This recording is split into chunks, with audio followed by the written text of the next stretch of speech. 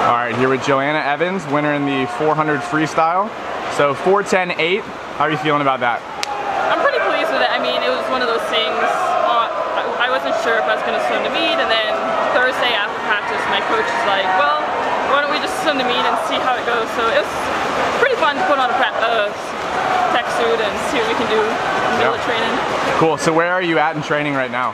So there was my national championships at home right about the same time as World Champ Trials, and I kind of just swam through that, and then I came back and we were just back to heavy training and lifting and kind of in the process of getting ready for World University Games in a few weeks, so I'm excited. Cool. So what are you going to be swimming there?